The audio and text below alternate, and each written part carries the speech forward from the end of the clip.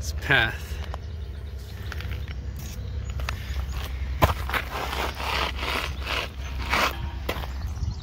It's covered.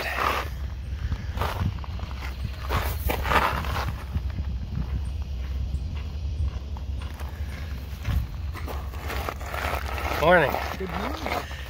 Lanternfly nymphs all over the place here. Oh, yeah? Yeah. So what do they look like? Oh man. I just got about 4 of them here. Are they the little red things? Yeah, here we go.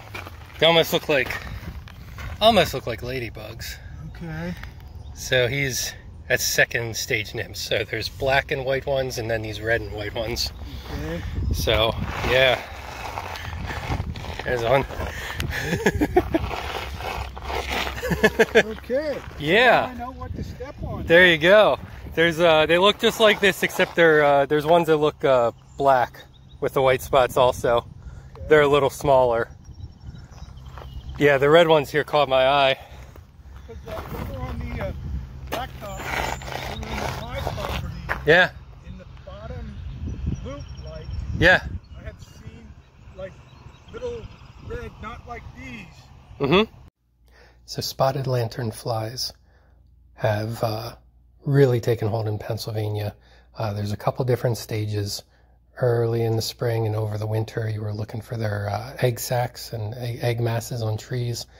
Right now, we're in the late black nymph stage to early red nymph stage. That's where we are right now in the middle of July. All right, just recruited 2 people in my campaign here to take out these lanternfly nymphs. Invasive species from Asia. Man, last fall, the kids and I went on a crusade against them in the backyard. I just kept fly swatters outside whenever they'd come home from school. Remember school? Kids used to go there. And man, kids used to take out 5 or 6 each. They came home at different times. We get 20 to 30 a day between the 4 of us. But this is the first time I've seen the nymphs, these red ones. I've seen some, you know, on tree bands and stuff that have been trapped and are dying. But yeah, kill those lanternflies, man. They destroy trees. They basically deposit a mold on the trees that eventually kills the trees. So they stand out on this gray gravel path here. Anyway, I was getting the camera out to say good morning. Doing a little hike here. This is Noel Dorwart Park in East Hempfield Township here. Again, I got to pick the kids up from camp. Middle of the day. Still looking for these buggers. They have a big first grasshopper-like leap, like the adults. But then it takes them a second to recover, so you can get them as soon as they land. And I'm just grinding them into the gravel here. Anyway, Noel Dorwart Park, kind of, it's in the middle of civilization, but you can kind of get lost here. The loop around the park is about a mile and a quarter, but there's 3 trails that cross the park. So I'm doing my version of Herbie's, you know, named after Herb Brooks, the '80 Olympic team. I'll basically do the first short loop, then I'll go back in and I'll do the slightly longer loop, then the 3rd longest loop, and then the 4th longest loop. So again, and that'll come out to about 3 miles, maybe more. So nice little wetlands path here. There's a woods path. And there's a stream you can go down by the railroad trestle. I'll show you that then. Getting to the end of the first loop here. Hopefully I won't have to stop and murder much more, but I will. So on the southeast corner of the largest loop here, there's a little spur trail just about a 1/10 of a mile, but it's called the Trestle Trail, and it's under this awesome railroad bridge, active railroad bridge. A little annoying to be here when it's rocking, but yeah. Used to be a brick company down here. They use the railroad bridge. Awesome little stream.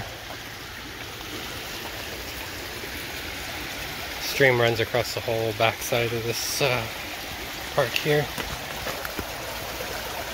Hello.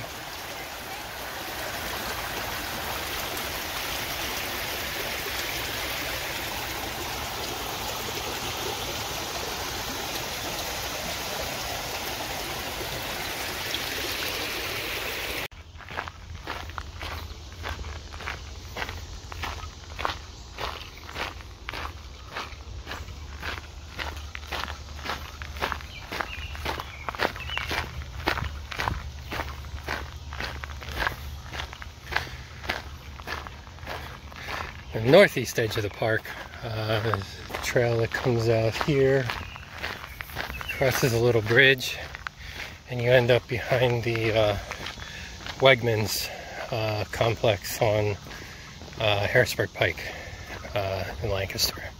So through the trees up there, you can see there's a hotel and such up there. Usually walk up there, a little crunch for time today, but you can also cross Harrisburg Pike up there and go into Long's Park, which is nice. There's a kind of a pond, gazebo situation there, so they just kind of developed and extended the trail back that way. I'm gonna keep doing my last Herbie loop here, see if there's any more lanternflies to kill, and head out of here.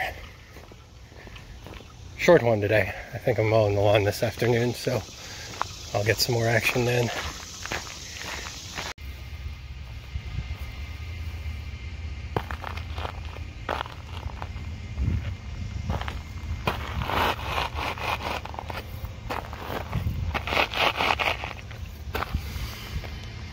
Yep. I'm up to 16 kills right now.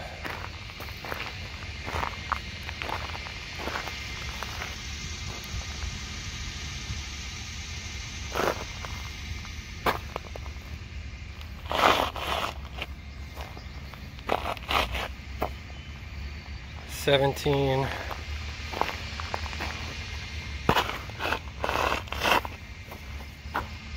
$18. Not counting them unless I see a body. They do have a quick first leap. 19.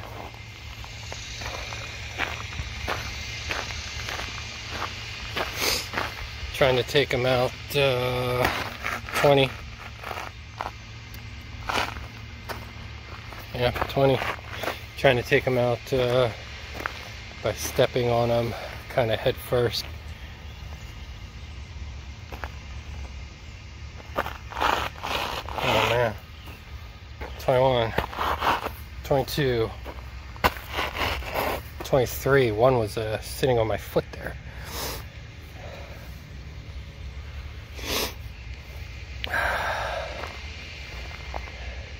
Turn this off so I can focus here.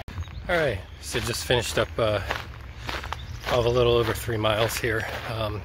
My tally on the Lanternflies was 58 after I turned that camera off. There's so many of them. So 58 today.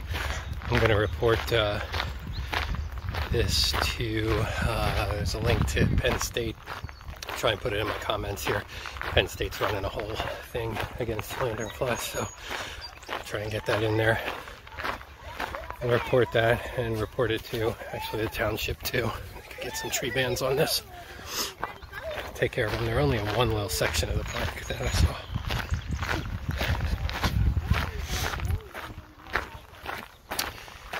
So head to the parking lot now. Thanks for joining me on my, thought thought it was just gonna be a nice little 3-mile hike, but it turns out it was a murder spree. It's so fun, so satisfying. Those insects are so invasive. Gotta take them out. Just gotta take them out. Turn my kids into cold-blooded killers. Everybody can do it. Even if you're all pro all the creatures of the world and such, no, they've got to be taken out, because odds are you're a tree hugger. They kill our trees. It's Hiker Dude Dad. If you like what we're doing, click like, subscribe, helps us out. Peace.